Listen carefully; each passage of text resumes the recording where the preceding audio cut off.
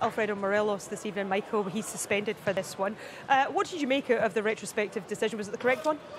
Well, slightly surprised because the booking had been handed out, but I think it was the right decision. I don't think there was any question that it should have been a red card. So ultimately, I think the right decision has been finalised.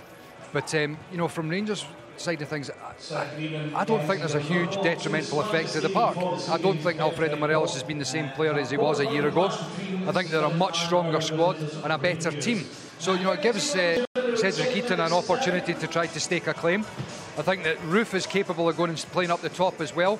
And it'll be interesting to see how Rangers cope without Morelos in the team. But on the face of things so far this season, I don't think it should be a problem.